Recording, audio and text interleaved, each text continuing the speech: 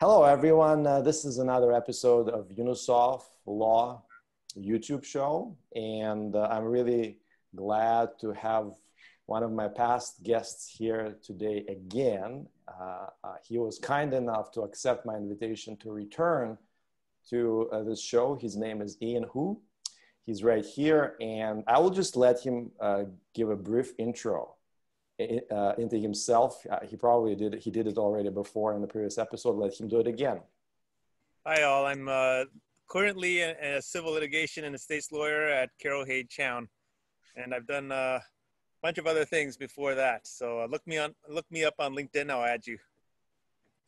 And you know what? I opened your LinkedIn profile before this interview, and I just want to quickly tell the audience that you studied in 3 philosophy programs before law school. You went to Western, where you got your honors BA with distinction in philosophy. You got your master's in philosophy from U of T, and you also studied for a PhD degree in philosophy in Rice University in the States, in Texas. So you were really serious about philosophy, obviously, but then law must have tempted you away from philosophy. And you practiced law since 2008. So you are past the 10-year mark.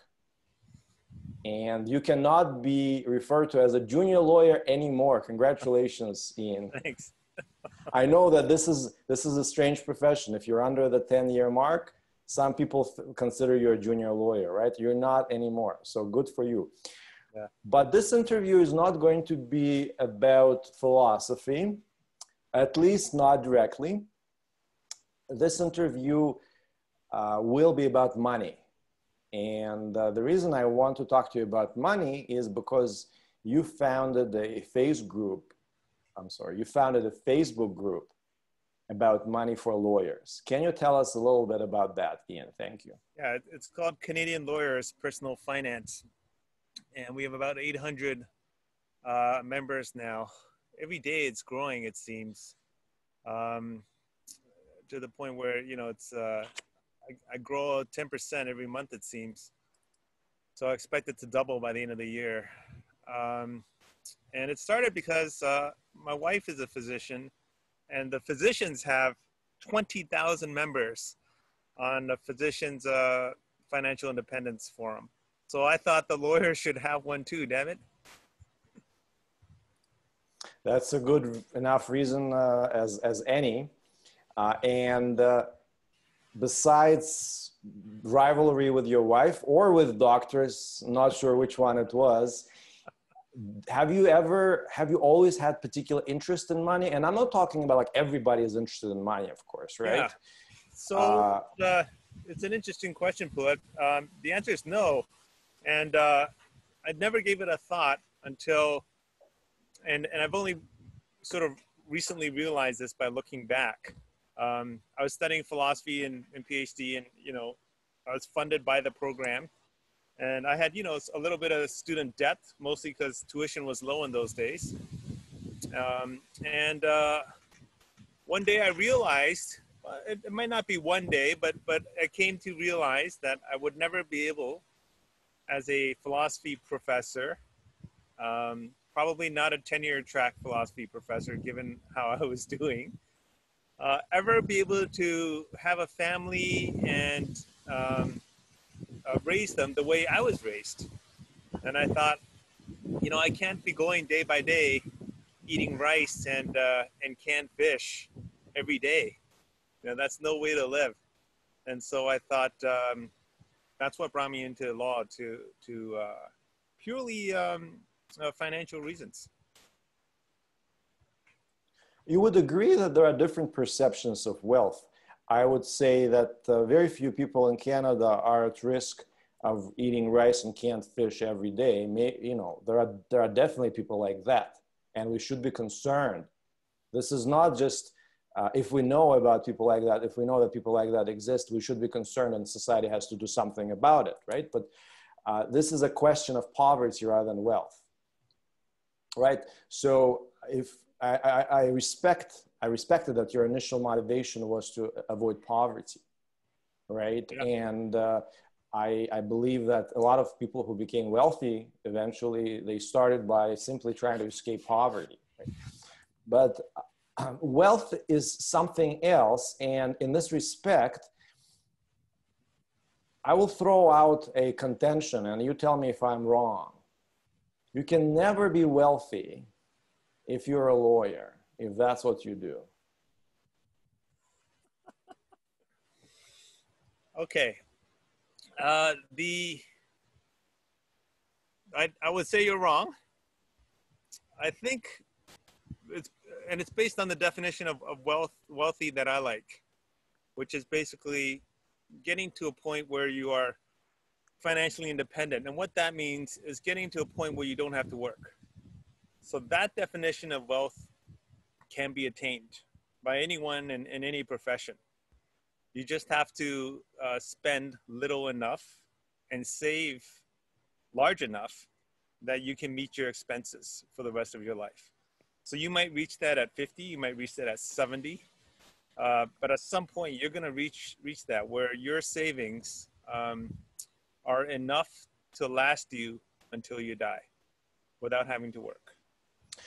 Ian, you would agree that and I'm sorry for this slightly cross-examination-y style of questioning here, it's just a very interesting topic.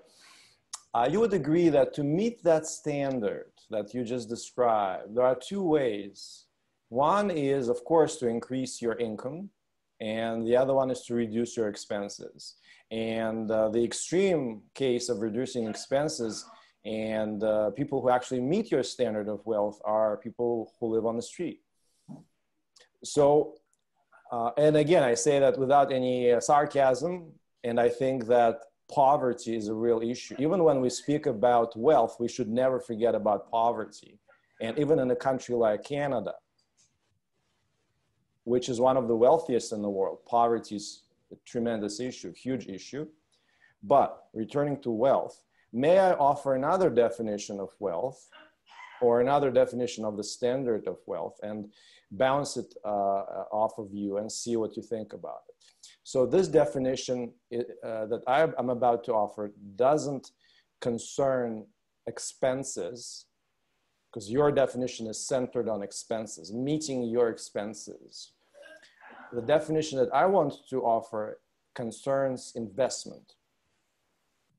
So to me, wealth is not meeting your expenses. To me, wealth is meeting your investment objectives, being able to finance projects that matter to you. And of course, you work because you are passionate about projects, about things that you invest your money in, and you work by overseeing them, by selecting them. So there is nothing like I don't work anymore. Maybe there is a different definition of work at play here, but the standard is not about meeting my expenses. The standard is about, can I fund things that really are important to me, even if they are related to philanthropy, even if they are related to business, even if they are related to politics. So this is an alternative definition. What do you think about it? Yeah, I think you're relating money with the power to do things, and that's certainly one way to look at it. When I think about wealth, I think about your net worth. Okay, so what are your assets minus your liabilities? And if you take your assets minus your liabilities, and are you able to support yourself until you die without having to work again? Now, if let's say you have zero net worth, right? You take your assets, you minus your liabilities, and you're left with zero. But you make $1 million a year in income. You have all the power that you're talking about, right, Pulit? If you're making $1 million a year in income and you're spending, and let's just call this after-tax income, and you're spending $500,000 on the charity that you want to run, and the other $500,000 on the Lamborghini that you drive and the sailboat that you want to race and all of that. Then you have power, right? You have power with your ability to make income. The problem there, though, is what if you're sick? What if something happens to you? What if you have a family? Well, the second something happens to you, you're in debt, and you may very well be in very deep debt very, very quickly. And so I don't view that as wealth worth having. If you define wealth in terms of the income that you can generate and the power that you can have by spending that income, because you don't actually have power. What you are is you're chained to these projects that you have. You're chained to these goals that you have, and you're chained to your income producing job. The second you stop producing that income, you lose all of the things that you love. And that doesn't seem to me to be a good place to be money-wise. Interesting. Let's talk about some specific examples. I know that you worked in personal injury for years. How do personal injury lawyers make money? And I'm not talking about you specifically. You don't have to talk about yourself. But I know that you understand the industry. Yeah, sure. Most personal injury lawyers make money either, probably I would say by contingency, which means you settle a file for, well, a person gets hurt. They come to you to sue the person that did the hurting for pain and suffering, for the care that you're going to need, for any loss of income. And then you resolve that file, usually by settling it, and very rarely by going to trial. And then you get a percentage of that settlement. And that's how most personal injury lawyers make money. Some of them do make money on an hourly basis. So they just bill like any other lawyer. Is it easy to make money as a personal injury lawyer? I would say these days it's not easy. There's a lot of competition. It's not like it used to be. The insurers are better supported. They have their own legal teams in-house. And the public has, in some ways, turned toward a healthy amount of skepticism in regards to such files. You know, to me, wealth is about scalability. Let me explain. So this is connected to my original statement where I put it to you that lawyers are never really rich. So to be rich, you need to be able to leverage some kind of scale, right? For example, you sell a product that potentially millions of people can buy. And this added value on this product gets multiplied by potentially an endless number of purchases, right? So this is scale. A lot of wealth in the world was created by using scale like that.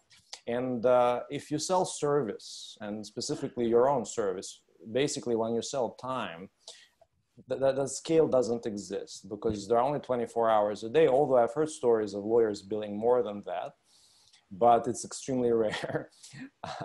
So the business model there, Poulet, is to hire people to do the young lawyers to do the work for you. Then you get a chunk of their billings. Right, that's absolutely right. But I would submit that even that is not scalable compared to selling Coca-Cola cans, for example, right? Or something like that. So how many young associates can you really hire? And also with every associate you hire, you increase complexity in your organization because you scale by adding human beings. And you scale, yes, we can cover that with insurance, but at some point, you know, people make mistakes, people leave, there is attrition, and even one associate, even a young associate, cannot bill more than, I would say, 14 hours a day. I've heard of people who bill in that range, and even the biggest firms in the world have only thousands of lawyers. So this is a very different level of scale. And besides, if you have a huge firm with hundreds of lawyers, you also have hundreds of profit sharing partners, right? Yeah, So I mean,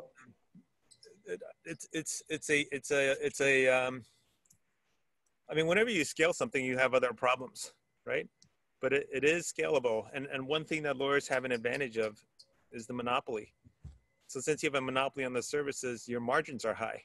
And so you can, even if you're unable to scale by 1,000 lawyers, and there are law firms that are that big at the same time, your margin is so big that, or can be large enough that you're pulling in very high income. very interesting, but how do you get that income in the first place? Can you give me some examples, your favorite examples of successful lawyer marketing? I mean, you've had a long career already by now. Sorry, I just got my kid here. Yeah, I mean, certainly we all know about some firms that do a lot of radio and television and marketing in sports arenas. And they certainly seem to be able to draw in a lot of clients, right? If you can draw in more clients than you are able to do yourself, then you can scale simply by adding another lawyer. That's right. And I'm observing an interesting pattern here. To achieve even that level of scale that you are advocating for law firms as possible, you need volume. You need to draw clients in large numbers, and then you need to add associates to support these clients. So essentially, I'm aware of two types of law practices: value and volume. So personal injury would fall under volume, and commercial litigation probably under value. So it depends. If you do a certain kind of personal injury law, where you're only handling files where people are very, very severely injured, right? Like massive brain injuries, or they become paraplegics, that kind of thing, or what are called baby cases, right? Medical malpractice cases where you have a baby that pops out that may not have been properly cared for. Then you're looking at huge damages for each file. And so you only need to carry 10 to 40 files. And those are on the, what we're calling the top end of value, right? Whereas others will have volume practices where you'll have 100 to 300 files because the value is small. So there's room in personal injury, and I think in law in general, for volume or value. Interesting. So then this pattern does exist, volume versus value. Would you say, in your experience, commercial litigation falls under value, and it's sort of harder to have a volume commercial litigation practice? Yeah, because of ability to pay, right? In commercial litigation, you're usually looking at companies that can pay you. And if the value of the dispute isn't large enough to be worth disputing or worth paying a lawyer for, you're not going to see it. So a $50,000 dispute, maybe people will go to a lawyer, maybe they won't, right? Maybe they'll go to small claims court and do it by themselves. Mm-hmm. 150,000, maybe they will go to a lawyer, so maybe you'll make some money there. And of course, the more complex it is, then the more you'll make, and so on. Yeah, so I think it is available. One thing I do want to say, by the way, Poulette, is there's often judgment amongst, I think, in our community about whether you are a volume lawyer or whether you are a lawyer that does, complex, high-value work.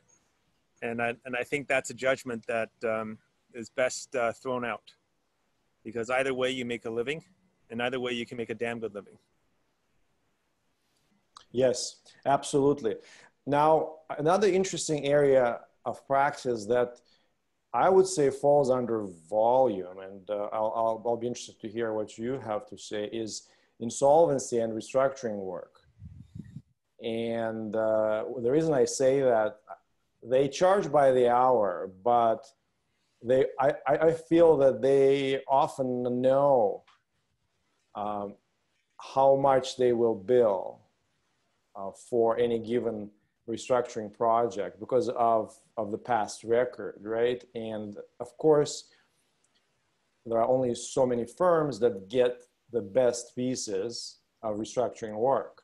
And to me, it seems that in that business and that type of practice, it's really about finding the projects, and then your billings are pretty much assured up to a certain level. They often even get charges on properties up to a certain limit for their fees. So that's a security essentially, right? It's similar to personal injury work, because personal injury lawyers have their fees secured by the insurance company indirectly. I'm not saying directly, Yes. but No, I indirectly. see what you're saying. Yeah.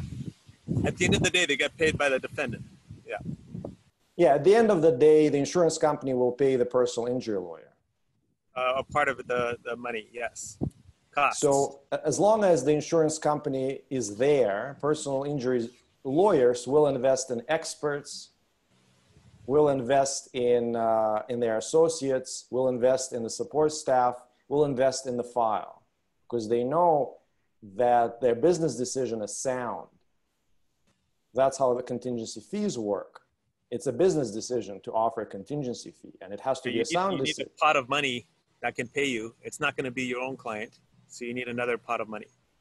Right, and today there are different options to obtain this pot in order to be able to make a business decision to offer a contingency fee. It used to be just, traditional sources of financing, maybe your own money, maybe you slowly build up that pot over several years of practice. But today we have litigation funding, which for essentially a cut of your contingency fee will provide you with that pot, right? Yeah, but keep in mind, litigation funding is just isn't necessarily how the lawyer gets paid. It's just about whether you get paid, you get some help with your funding up front, or you get it at the end. It's just about timing. You either get it at the front or at the end. Right, and some litigation funders, well, I think litigation funding implies upfront funding. And then there is adverse cost insurance, which implies insurance against adverse cost awards at the end, right? Against your client, yeah. Yeah, are you referring to this dichotomy? No, I'm just saying, yes, there's litigation funding, but it's not necessarily to pay the lawyer, right? And even if it was, it would just pay a chunk of it. The way the lawyer gets paid is the settlement at the end when the defendant pays. Yes, I would imagine litigation funding would go towards expert fees and such. Yeah. Yes. So would you say that expert fees are the biggest cost in personal injury cases for lawyers? Well, if you're talking out-of-pocket money, by far, yes. These days you get expert reports. When I first started, expert reports were $2,000 to $4,000, and now they're $6,000 to $15,000. The average expert is about $10,000. Just for the report, or it includes testimony in court? Just the report. Okay. Just for the sake of our viewers, I want to shift gears a little bit and talk about salaried lawyers. I think we've been really chatting about things that are more relevant to owners of law practices. But if you're a salaried lawyer, let's say you're a salaried lawyer in Toronto, and on paper you're making $100,000 to $200,000 a year, and then before tax. Can you be wealthy? Yeah.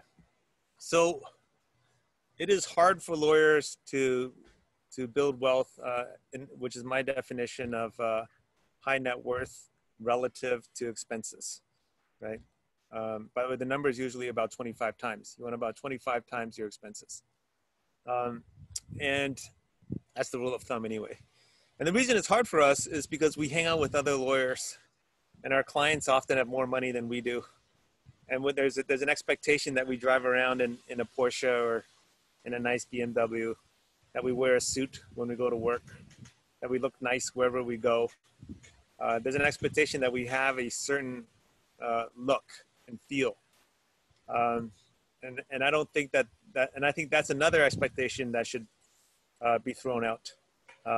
We lawyers are like anyone else, normal people. And if we live normally, if we live without our BMWs, if we live without our nice houses and without our private schools and so on, then we can build a high net worth. We can get rid of, or to put it, you don't even need high net worth. You just need to lower your expenses. So there's two ways, which you discussed: offense, which is making money and making more and more money, and defense, which is lowering your expenses.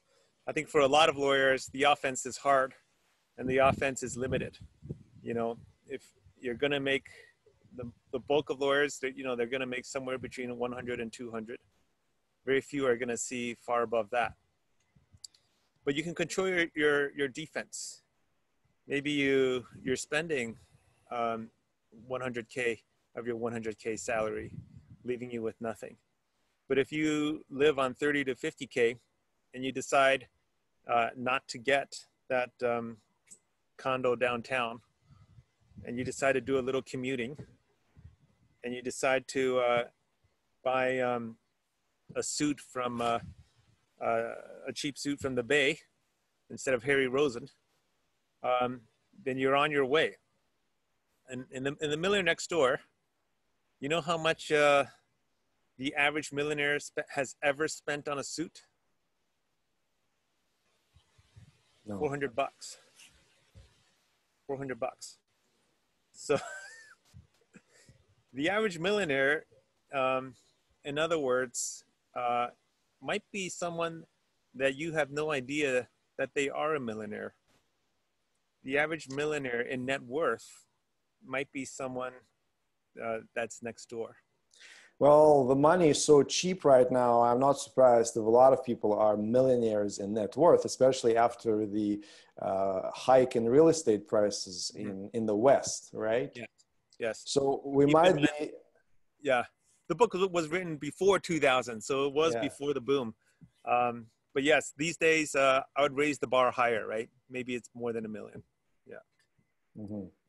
So this defensive approach is safer than the offensive approach. It carries less risk. Well, I'm going to say not only is it easier to control and it carries less risk, but I'm also going to argue it's better for your life. It is better for you not to feel like you got to keep up with others all the time. It will make you happier not to compare yourself with other lawyers who are have huge offense, right? You will be less stressed if you have less expenses in your life. You will not be worried about losing your job or getting a lower paying job because you can handle that. Your expenses don't require you to get a bigger job. So you're going to be less stressed. You're going to be happy because you're not comparing yourself with others. And you're going to be able to focus on what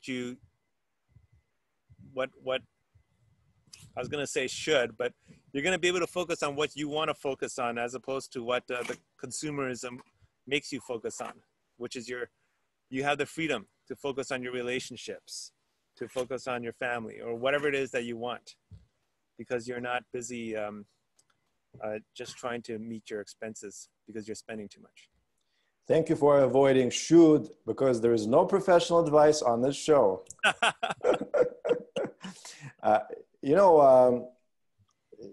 definitely hear you. And what would you recommend, without that being professional advice, of course, to a 30-something, 20-something, 30-something professional or lawyer who lives in Toronto?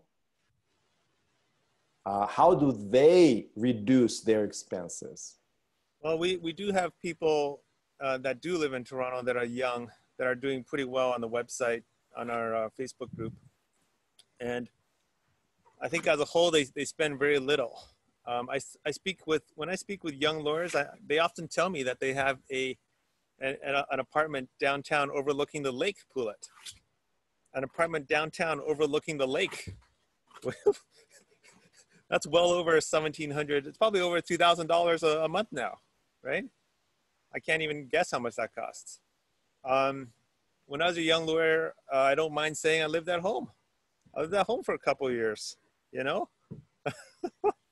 I lived in when I came here and practiced in Barrie, I lived in a basement apartment. I didn't live downtown by the lake until my income was much higher. And then by that time I got married and so on. So you have to make choices that coincide with a value system that is outside of reward. I think it's helpful to stop thinking in terms of, I have done something good, so I'm going to reward myself by spending money. I have a really good job, so I'm going to reward myself by living by the lake. I settled a big case, so I'm going to reward myself by getting a nice car. I had a huge bonus, so I'm going to reward myself by getting that nice suit or going on that huge vacation and so on. I think that's a way that we often drive ourselves, and there's no need for that. You don't need to reward yourself with money.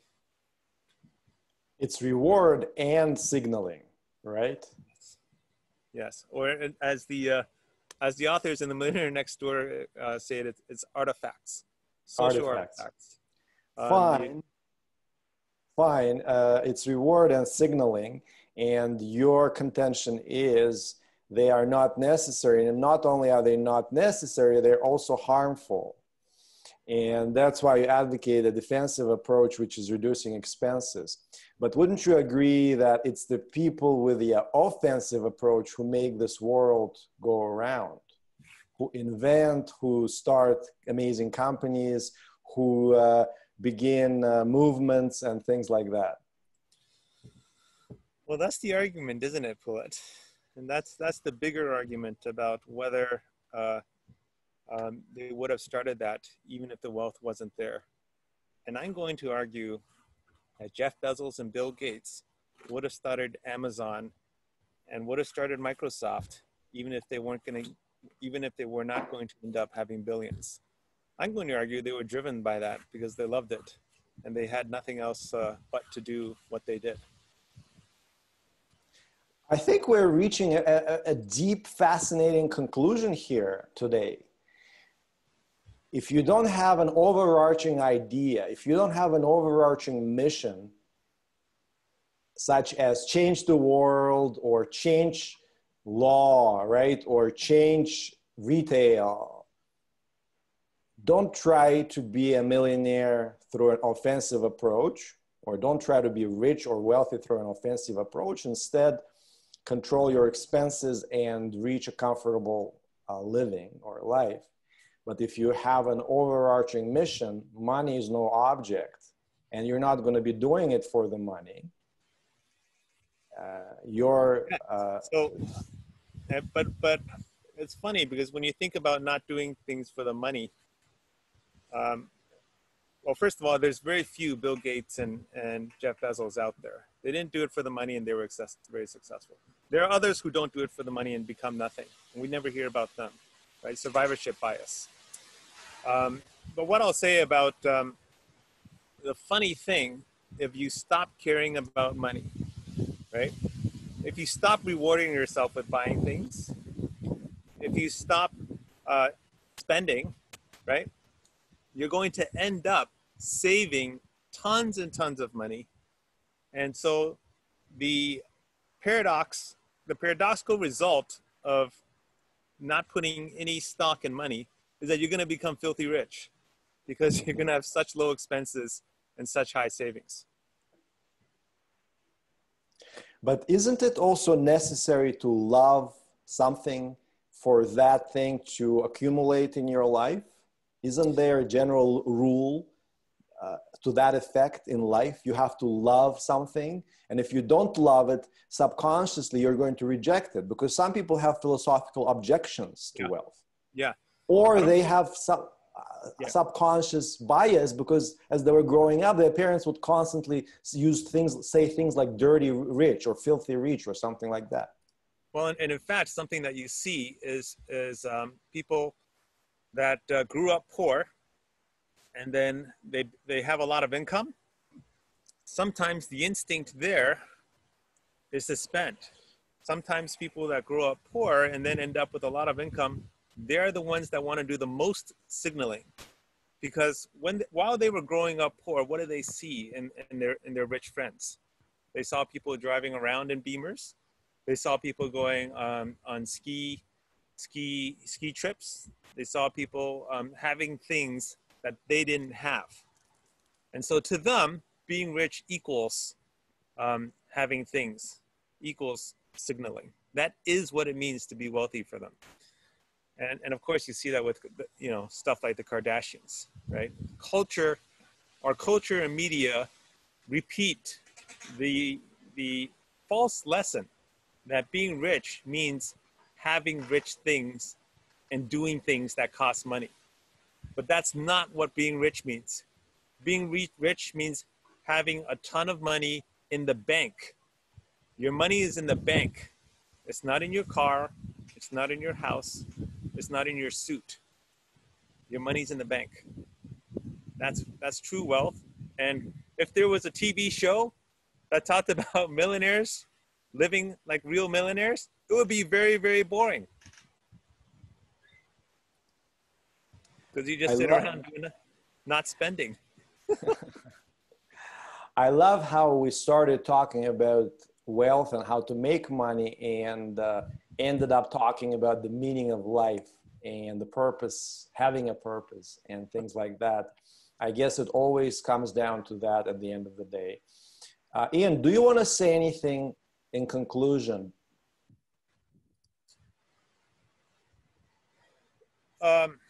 Look, for me, building wealth is about freedom.